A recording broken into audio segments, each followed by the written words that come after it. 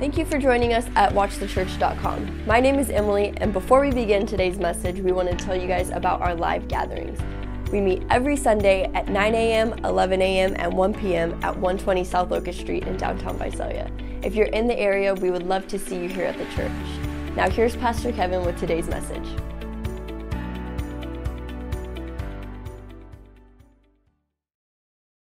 I gave this illustration one time here at the church, and I believe, do we have some guys here from the mission? Yeah. Some of the mission crew. I know, Daniel, you've heard this illustration before, because the guys used to always come up to me and say part of this in a minute. And so some of you may have heard this illustration before, but it is so imperative for us to remember this and that we apply this, what we're getting ready to show you today, okay? So Veronica and I, years ago, we had a dog named Bud Kiss. Not Butt Kiss, it's Bud Kiss. Remember the old Chicago Bears linebacker, back when football was football and they could kill the quarterback. Now, don't even get me started about how they treat Tom Brady. Don't even get me started. But anyways, this was back in the football days, and there was one of the guys that I liked from just kind of studying football was Dick Butkus.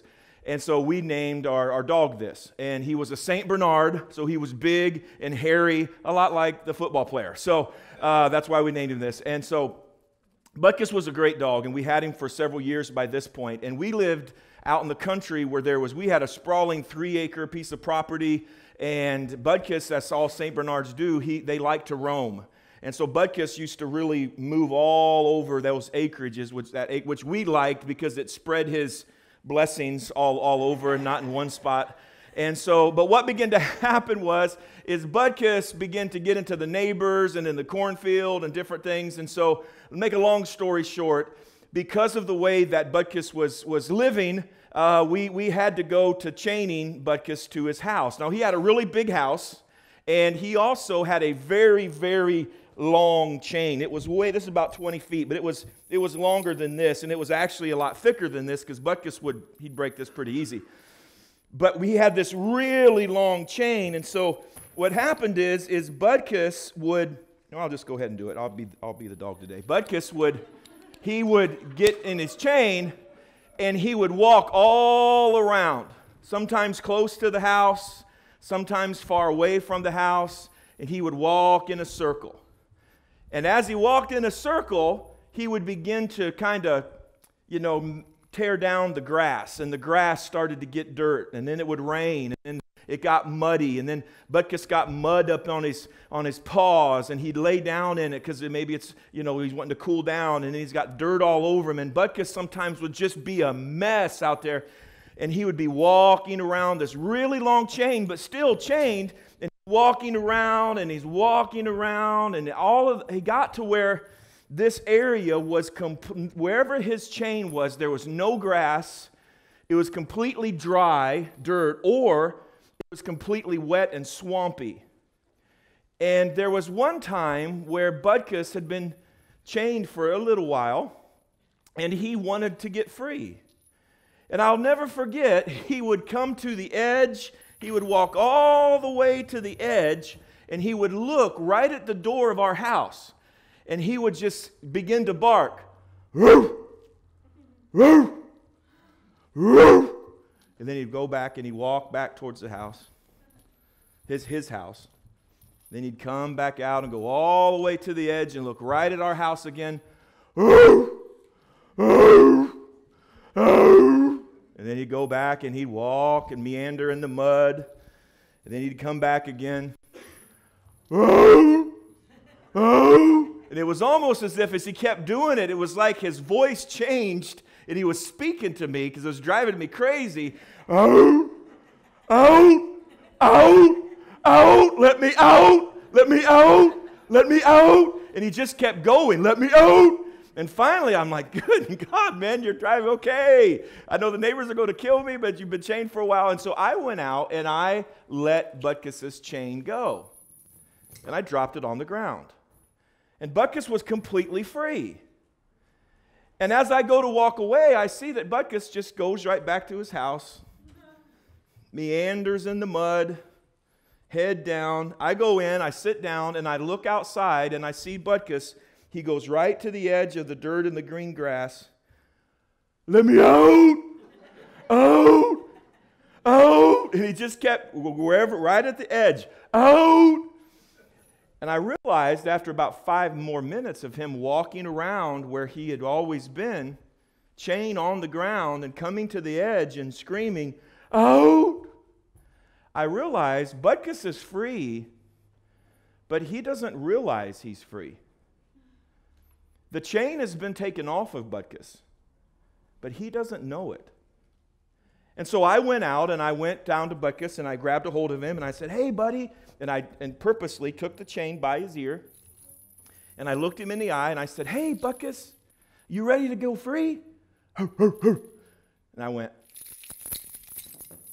and I dropped him. And whenever I did, boom, he ran over me and went to the neighbor's house and pooped on the porch. So it was a fun day.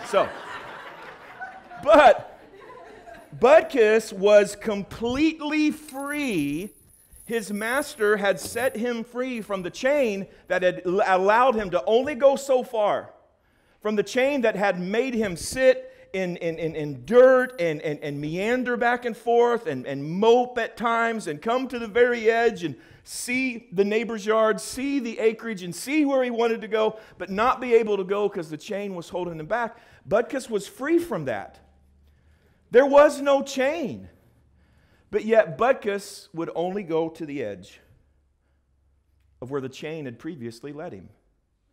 Butkus would always go back to where he had always walked, even though he was completely free. And today what I want to talk to you about has a lot to do with this story. All of us in the room today or watching online, we in our lives, we were chained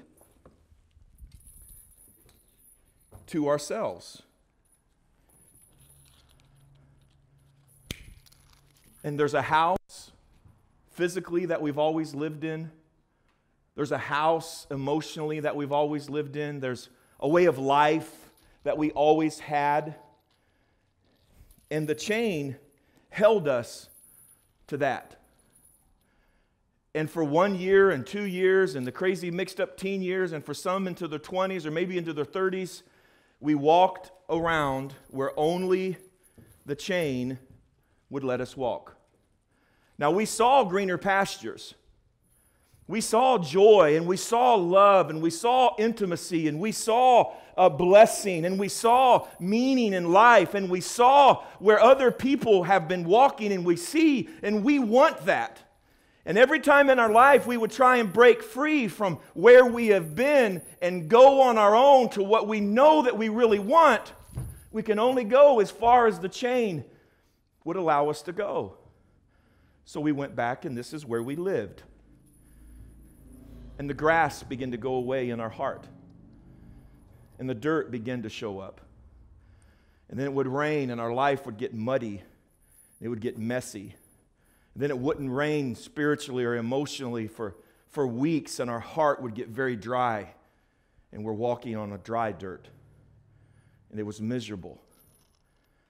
And like Butkus, we came to a time in our life, many, maybe not all, but many of you came to a time in your life where you had gone as far as you could possibly go. You had taken as much as you could possibly take. And so you cried out to the Heavenly Father, and you cried out to the heavens, and you cried out to the door, Jesus, and you said, let me out! Let me out! Let me out of this emotional state. Let me out of this sin that I keep going back to. Let me out of this anxiety. Let me out of this pattern. And then we would walk back into it. And then we'd remember where we want to go, and we'd run. Let me out! And for many in the room today, Jesus opened up and He came and He knelt down beside us and He removed the chain. And we stood up, and for many today, we still go back and we're walking around where we've always been.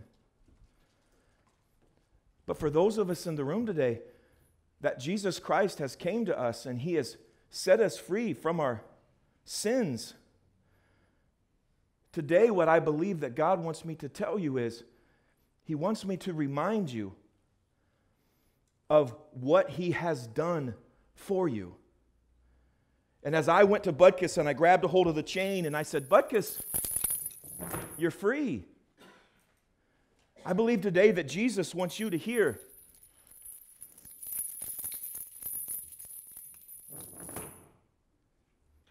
there is no chain. There is no chain. Jesus Christ has set you free from you. He set you free from you. There is no chain. This is what Scripture says. Scripture says in John chapter 8, verse 36, it says, so if the Son sets you free, you are free indeed. On that day, Butkus was completely 100% free. He was free to run. He was free to stay. He was free to go. He was free. And if Jesus, the big word is if the Son. So if the Son, if Jesus has come into your heart and grabbed a hold of your past and unlatched you from it, he's unlatched you from yourself. You are free from your greatest enemy. You're free from you. I'm free from me.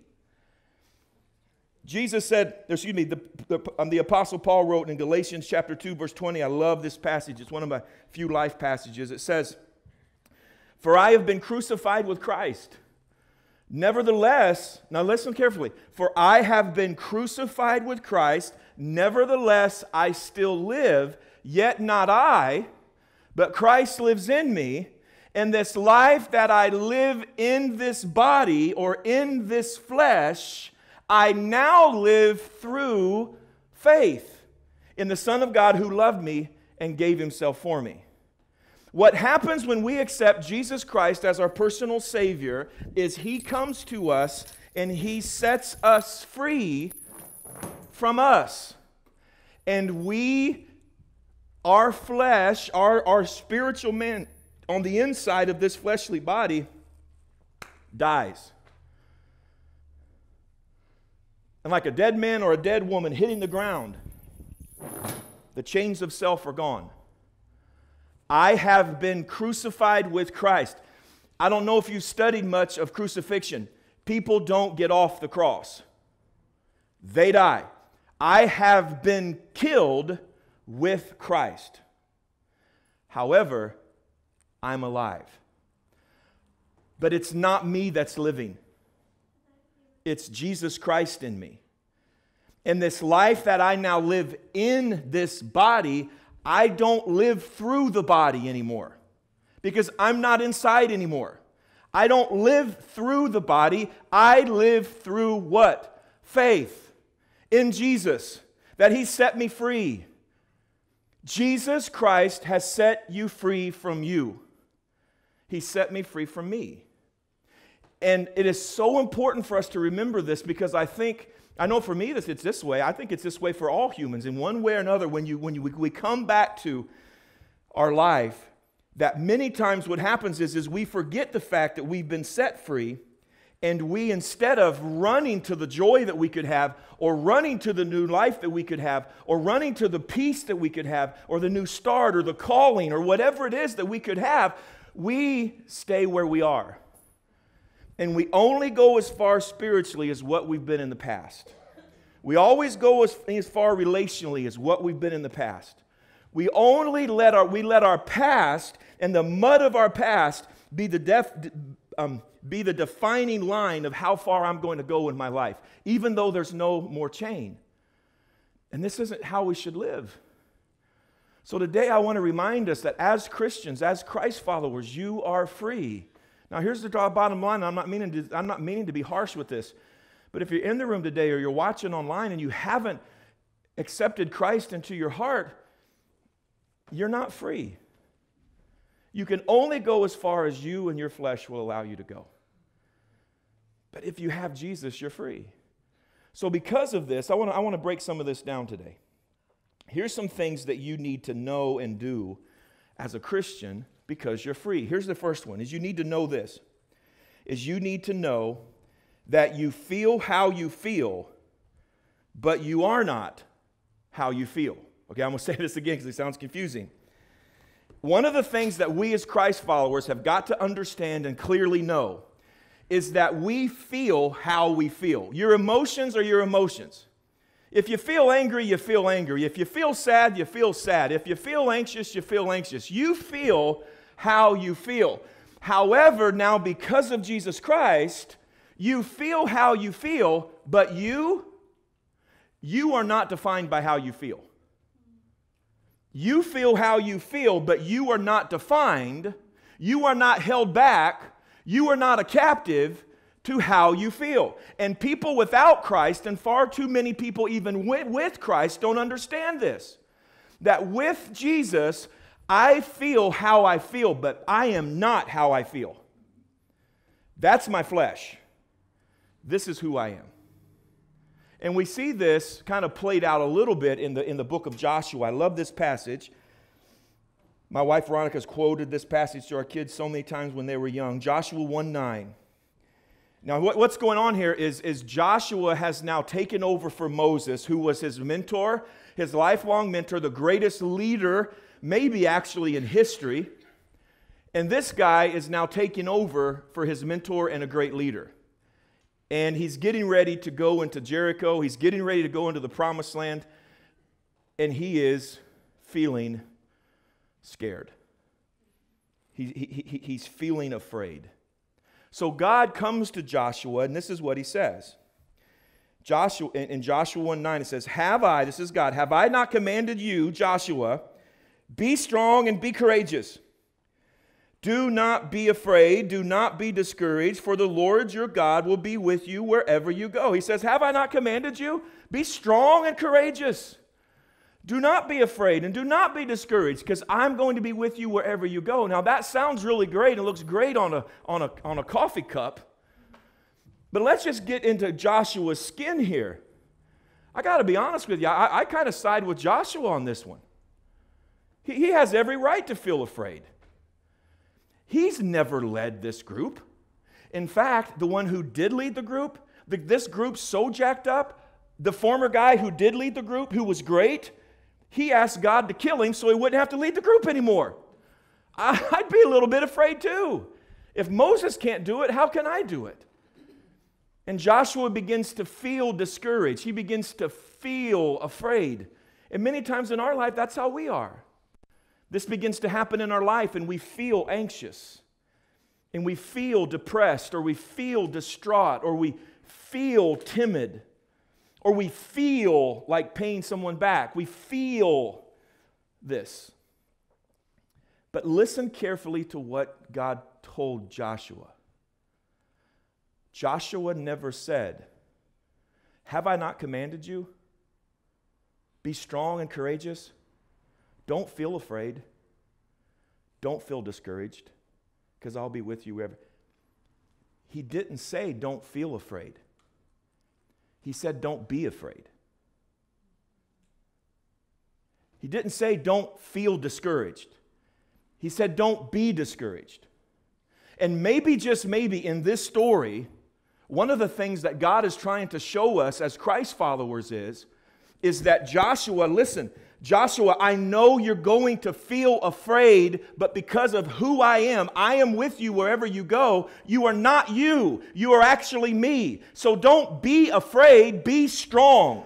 Don't be timid, be courageous. Yes, your flesh feels this way, but you are not your flesh, because I am with you. And if he was saying that to Joshua when God was on the outside of Joshua and Joshua was here, how much more so is it now that when God is not afar off, but God is inside of us? God is telling us, listen, you're going to feel afraid. You're going to feel discouraged. You're going to feel anxious, but you don't have to be those things. In fact, you're not, because you're dead. And now what you are is Christ in you. So who is Christ? What are some of the characteristics? What are some of the qualities of Jesus? Pure, holy, powerful, loving, kind, persistent, long-suffering, patient. You say, well, that's not me, that's Jesus. No. I have been crucified with Christ, nevertheless I live, yet not I. I don't live anymore. Now Jesus lives in me. Jesus' purity is in me. Jesus' power is in me. Jesus' holiness is in me. Jesus' long-suffering is in me. And who I am is now dead. I am now the things that Jesus is. This is who I am on the inside. And this life that I live in this flesh that will be scared, that will feel anxious, that will feel timid, that will feel pain, will feel all of these things, I don't live in those things anymore. I live through Christ. I live through His purity, His strength, His courage. And you've got to understand that because Jesus has come to you, there is no chain of fear anymore. There is no chain of feelings anymore. Yes, you're going to feel it, but it doesn't have to stop you. That's the amazingness of our relationship with Jesus Christ. And there are far too many Christians, they see what they should do. They know what they're called to. They know the next step, but they won't take it because they feel something. There's no chain anymore. You can take the step. You feel how you feel, but you are not how you feel. Because of that, don't pursue being happy. Don't pursue happiness. Just do what's right. You don't have to pursue happiness anymore, because happiness and sadness is just a feeling. Just do the right thing now. You used to not be able to do that because you were held by your feelings. Now you're not anymore. So don't be like the old you and pursue happiness and go back to this stuff. Feelings are a lot like a balloon. A balloon is held by a rule of law of what goes up must come down. It's something called gravity. You and I are held by that same thing. Our flesh lives by the laws of this world. Our spirit man does not, but our flesh lives by the laws of this world. And the laws of this world are what goes up must come down. And what happens is we get duped into thinking that we can always feel good. That I can feel good. I should feel good in my job. I should feel good in my faith. I should feel good with my friends. I should feel good with my children. I should do everything to feel good. And we want to keep the balloon up here. And that's pretty simple when you only have one thing of life. But when all of a sudden now you get two things, what begins to happen is now, I've got to be happy in my job, but I also got to be happy in my marriage. I got to be happy in my job. I got to be happy in my marriage. Happy in my job, happy in my marriage. And then all of a sudden, I'm not happy anymore. And this is getting too frustrated. I'm going to go pursue what makes me happy.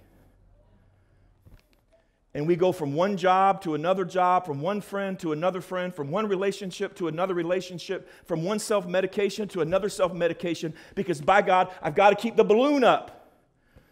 Here's a secret. The balloon is not going to stay up. Feelings go up and feelings go down. But I don't live by my feelings. Scripture says in Proverbs 29:18, it says, where there is no divine guidance, people run wild. Where there is no vision, people perish. That's another version. It says here that where there's no guidance, when there's no divine guidance, when what guides us is our flesh, not our spirit man, what happens is we run wild. We run here and we run there. We run here and we run there because we've got to be happy. And then we're running so hard to try and be happy. Oh, God. Whew. Whew. I don't feel happy anymore. and we run ourselves ragged, we make ourselves unhappy trying so hard to be happy. When through Christ,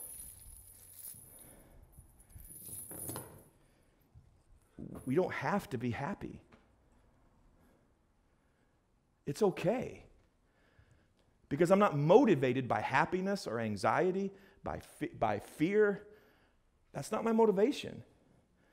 My motivation is Jesus and what's the right thing.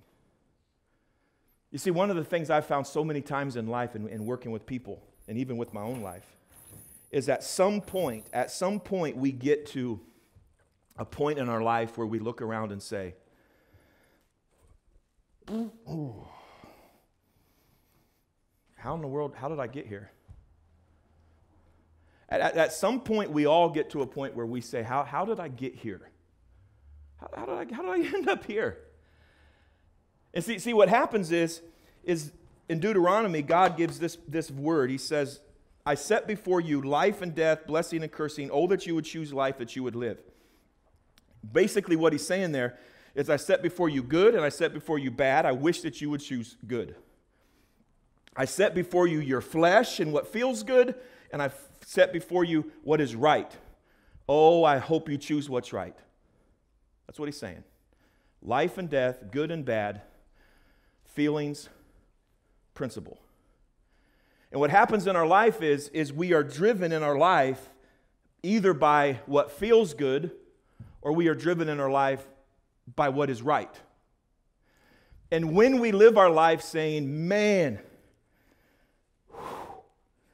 I am so angry right now, I feel like doing this, but I know God's word says to do this.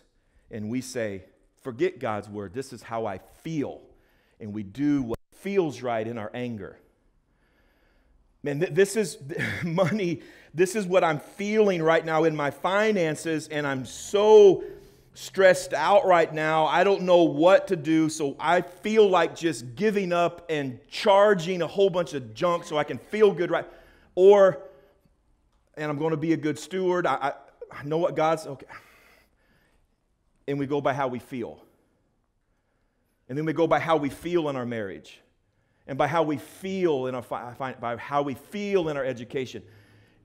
And we come to a point in our life where we look around and we say, how in the world did I get here?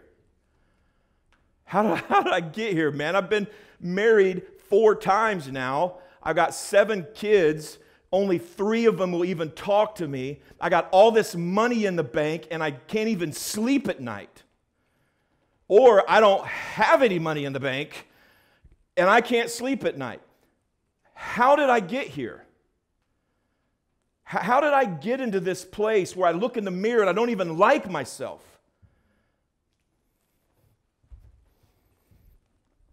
I chose what felt good.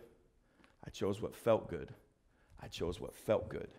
I chose what felt good. And it led us right back to where we've always been, to the doghouse of our life. Or, I am so angry right now. And this is what I feel like doing, but this is what God, I'm going to do what God says. Man, I'm so tight right now financially. I feel like doing this, but I know what the Word says. I'm going to do what the Word says. I'm going to do what the Word says in my marriage, what the Word says in my job, what the Word says what the Word says. I'm going to do what the Word says. I'm going to do what the Word says. I'm going to do what's right. I'm going to do what's right. I'm going to do what's right. And we come to a point in our life where we look around and say, how in the world did I get here?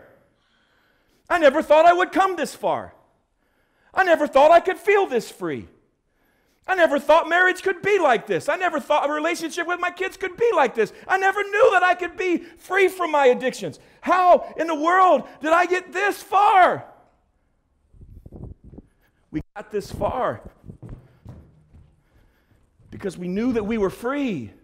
And I'm not chained by how I feel. And yes, I feel angry, but I'm going to do what's right. And yes, I feel depressed, but I'm going to do what's right. And yes, I feel this, but I'm going to do what's right. And before we know it, we've broken past the mud. We've broken past the mire. We've broken past every barrier we've ever went. And we're doing things we never dreamed we would do. We've always thought about it, but we couldn't because we were chained. You are free from you. And your feelings no longer have to hold you. So because of that, realize you feel how you feel, but you are not what you feel. And now pursue what's right, regardless of the emotion. Because I don't live through my emotions. I live in faith. I live in faith. And then the last one is this. Is just simply, just keep doing the right thing. Just keep doing the right thing. You know, inside of each and every one of us, there are bad desires and there are good desires. Inside of every one of us. And Scripture says that when we are tempted, we're tempted when we are drawn away by our own lust. And we always read that. And in that context, it is saying that in the negative sense. However, you don't have just bad lust. You don't have just bad desires. You have good desires. There's part of you that wants to sleep in. There's the other part that wants to get up and read the Word.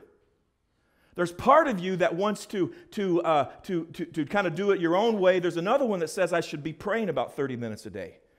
There's part of you that says, I'll go to church when I want. There's another part that says, I'm going to go to church every week. There's a part of you that says, I'm going to pay her back. There's another part that says, I'm going to walk in forgiveness. Which one are you going to do?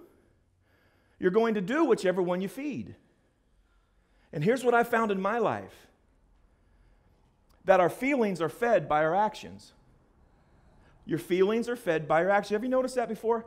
When you first start working out, you don't feel like working out, and then about 2 months in, you feel bad if you don't work out. Why? Your feelings followed your actions. But then if you say, I don't really feel like working out, so I'm not. I don't really feel like working out, so I'm not. I don't really feel like working out. And 2 months from now, you're not going to feel like working out. Why? Because your feelings followed your actions. If you work out, you'll feel like working out. And that's what Scripture is saying, is there's good temptations and there's bad temptations. Feed the good ones. Just start doing the right thing, and eventually you'll go past how you feel, and you won't even feel that way anymore. So in recap today, it's this. You are free from you. You feel how you feel, but you are not how you feel. Don't make decisions. Don't pursue happiness. Do what's right. And then just simply keep doing what's right. Feed the good desires. Listen, I don't really know who this is for. I think it's probably for all of us. But I'm sure that there are some in the room today where you have been feeling a certain, and God's telling you, you're free today. Don't any longer go by your emotions. Jesus has knelt beside you. He has rattled the chain, and your feelings no longer have to hold you. In fact, they're not. The only reason we go back to the doghouse as Christians is because we felt like it. But there's no chain anymore. Let's walk as Christ has called us to walk. Dear Heavenly Father, we come to you today in Jesus' name, and we thank you, Lord, that you have, as Christ followers, you have set us free. And Lord, we ask today that you would take this message, this illustration, and you would burn it deep inside of our heart. For some, it's going to hit different areas, but let us really clearly understand we feel how we feel, but we are not how we feel. That Jesus Christ has broken the chains of emotions, and we now are able to simply do the right thing regardless of how it feels. And God, help us to walk in that. Help us to live in faith, not to live in our flesh. In Jesus' name, amen.